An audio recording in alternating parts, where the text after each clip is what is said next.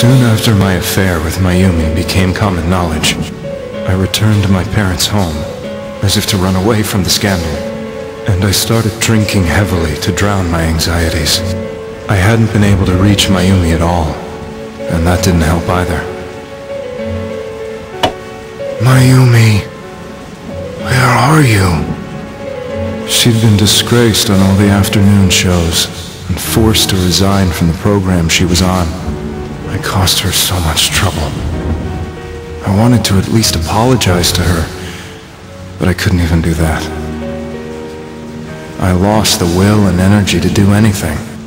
Then, one day, the rumor I heard some time ago came back to me. Since I had nothing better to do, I sat down blankly in front of the TV and watched my own reflection.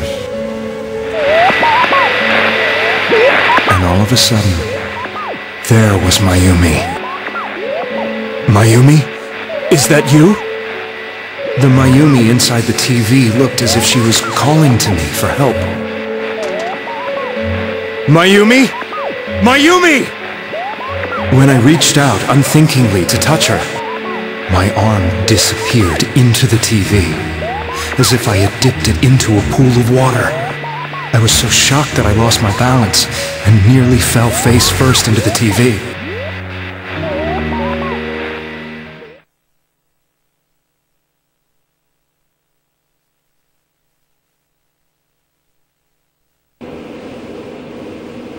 I was so scared. I couldn't understand what just happened. I thought maybe I'd gone insane. In the end, I decided to think of it as just a dream, and I went back to the city the next day after finishing work. The next afternoon when I got to work, I was fired on the spot, as I expected.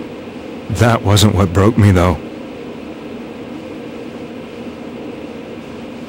It was Mayumi, being found dead. And not just that, but it had happened in my hometown.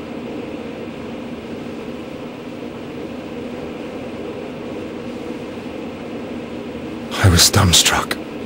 But later on, I remembered the image of Mayumi I'd seen that night. Was it not a dream? Could it really have been an SOS from Mayumi? I hadn't touched another TV because the first time was so terrifying, but I decided to try it again, and I confirmed that none of it was a dream. So that image, was it something Mayumi showed me, calling for help? That's how I felt. And eventually, you learned of the Midnight Channel. I remembered that when Mayumi was alive, she was chasing a rumor about some bizarre TV program. I'd heard about it before, but I thought it was just an urban legend. But then Mayumi appeared on it, and later turned up dead. The more I thought about it, the harder it became to believe that the two events were unrelated. Soon after that, I came back to Inaba to answer the police's questions. I'd lost my job, and I wanted to know the truth of Mayumi's death for myself. Then, on another rainy night, someone else appeared on the Midnight Channel. It was a girl. She looked like she was calling for help, just like Mayumi. The first thing that came into my mind was, maybe this girl will be the next to die. And that was Saki-senpai. I'd been following all the news about Mayumi, so I noticed right away that she was the girl who found Mayumi's body. And if my hunch was right, she'd be the next victim. I didn't want her to die the way Mayumi did. So I desperately kept watching. I was consumed with the idea of rescuing her. Then, little by little, her image on the screen came into sharper focus. It became sharper? How did you find out it was her? After I came back, my father couldn't bear to see me in such low spirits, and gave me a job with the family business. I met that girl when I delivered a package to the liquor store.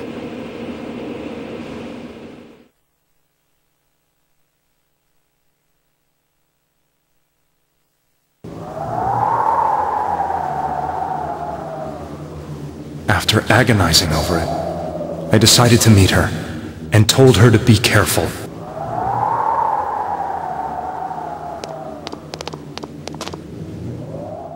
But that same night, on the TV,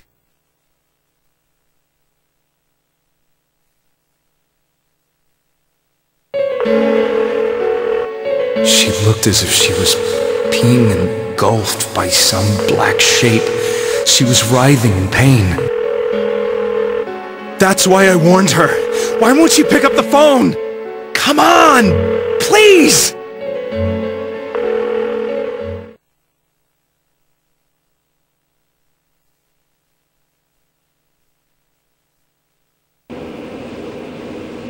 The next day, they found her dead.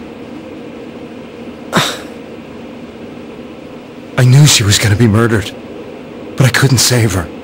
I blamed myself, thinking there must have been something I could have done. There was no one who depended on me. Nobody at work, not even my wife. Mayumi was the only one who accepted me for who I was. But she was murdered, and the same person killed another girl.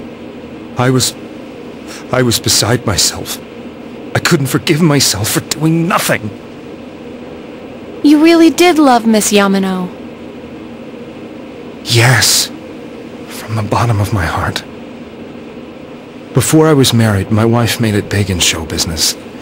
I was happy for her, but it put a strain on our relationship. I think I can kinda relate. It was around that time when I met Mayumi. She was interviewing our candidate for the next election. She was a big-name announcer, but she only worked with local stations, and her attitude towards work was similar to mine. We both came from Inaba, so she was easy to talk to. I knew it was wrong, but I couldn't help getting intimate with her. She gave meaning to my life. Soon after Saki-san was found dead, yet another girl appeared on TV. That was you.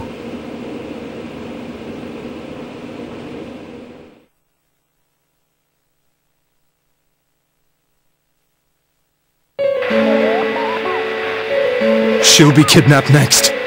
And murdered. I can't let her end up like Mayumi and that other girl. This time, I'm gonna do something. My opponent was a murderer who left no clues to his identity. I thought hard about what I could do to protect her from someone like that. I'll never convince her. If she gets suspicious and they arrest me, we'll save her then. The girl inside the TV looked as if she was smiling at me. And that's when it hit me. I apparently had the power to go through the TV screen to the other side. Then, what if I put her into the TV and give her shelter there before the killer gets her? What are you trying to tell me?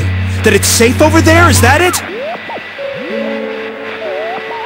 The girl inside the TV seemed to smile at me again. And I thought, no matter what kind of place it might be, it's better than being slaughtered. Once things calm down, I could just let her out again. If she's inside the TV, there's no way they can find her. It felt as if everything was starting to come together in my mind. Could it be that Mayumi gave me that power to prevent any more victims from meeting her fate? Was it my mission to save people? But there was a big problem. If I explained the situation to the victim, they wouldn't understand. I had already tried that and failed miserably. It seemed the only thing I could do was to take them away. If that was my mission, I'd just have to do it. Or so I thought. Mayumi, please lend me your strength.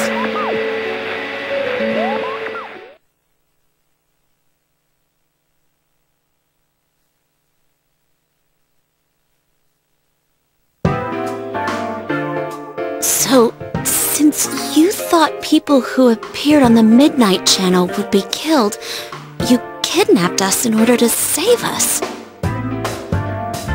Mission, give me a break! You never stopped and wondered about any of this? I thought I was the only one who could help them. I did call the police, but they didn't believe me. I knew the area well, thanks to my job. I had a large truck, and I could move around without suspicion. I thought my job as a delivery man would be the perfect cover for my mission. I thought no one else could do it. But are you telling me that I wasn't saving them? If a person is still within the TV world when the fog appears here, they will die. Beginning with Yukiko-san, the people you thought you had been saving were, in fact, in mortal peril. It was my friends here who really saved us all. I had a feeling that was it. When I went after that little girl and entered the TV myself, for the first time, I had some doubts about myself.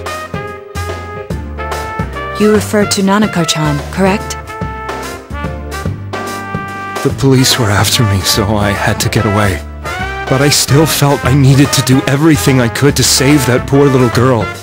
That's why I went in after her. But the TV world was completely different than I imagined. Such an abominable, grotesque place. I knew that the three of you who I saved went back to your normal lives, so I didn't realize how terrible that world was. I never knew you couldn't even get out of that place on your own. I thought I was going insane. I probably did. And you know the rest. When I came to, I was lying in a hospital bed. You really were trying to save people. But I ended up doing just the opposite. What a fool. I always wanted to enter the world of politics and become useful to society.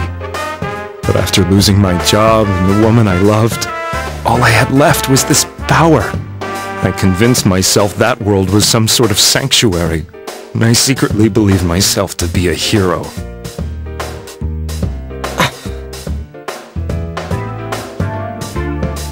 I never doubted what I saw on TV, and believed everything was as I wanted it to be.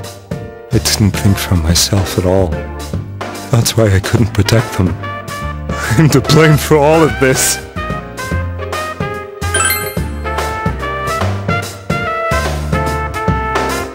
I suppose so. But the things I've done are too serious to be brushed aside like that. I have no intentions of running away from my crimes. I'm prepared to face the consequences. Kidnapping is already a serious crime. And on top of that, I put all those lives in danger. I'm sorry. The Midnight Channel and the other world? You can hardly be blamed for failing to understand them properly. We must apologize to you as well. Had we let our emotions blind us to the truth, we would have piled all the responsibility on you. I guess from your point of view, people did stop dying once you started saving people. The more you did it, the more you really believed you were preventing their deaths. I'm such a joke. I'm sorry. I'm getting a little tired.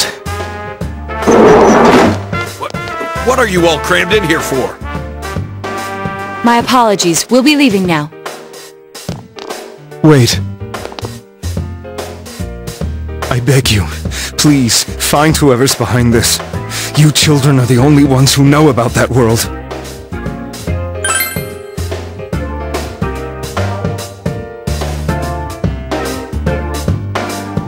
It's all clear now. He never committed any murders. It was another party who threw the first two victims into the TV.